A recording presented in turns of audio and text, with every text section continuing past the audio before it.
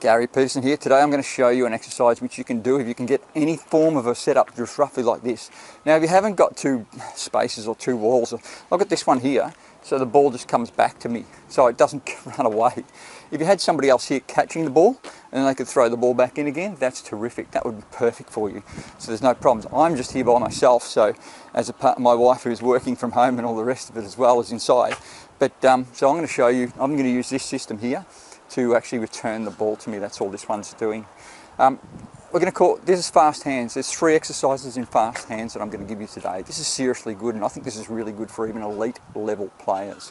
It's very good for absolute beginner players right through to elite level players, but you'll understand once I show you what it is.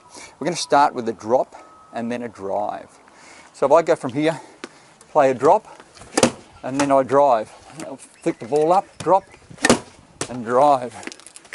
Whoop, flick the ball up and drive. So then I go there, drop, drive.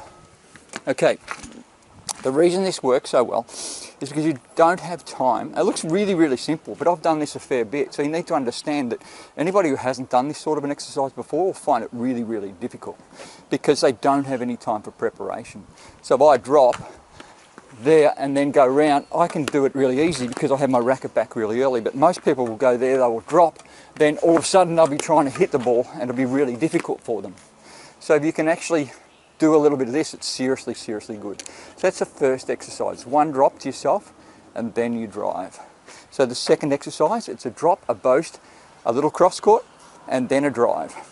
So I go from here, it's a drop, a boast, a little cross and then a drive.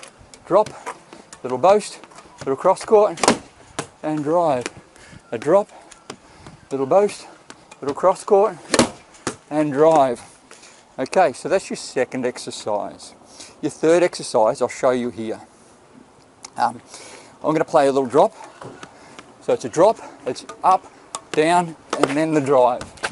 We've just got to watch where the ball goes. Here, there, so it's a little drop, up, cut down, and a drive, and I lost the ball.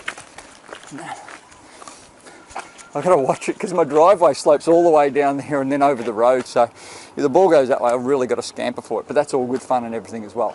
So if you get used to that, you can do some really good things with it. So from here it will be a drop, an up, a cut down, and a drive. So there, so it's a drop, up, cut down, and drive. Again, drop, up, cut down, and drive.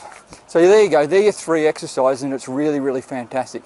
Then if you put 2 of those together, and I'll show you with this ball, if you put 2 of those together, so it's 1 drop, 1 boast, 1 cross, 1 up, 1 down, and a drive. 1 drop, 1 boast, 1 cross, 1 up, 1 down, and a drive. There you go, have fun with that, you'll love it.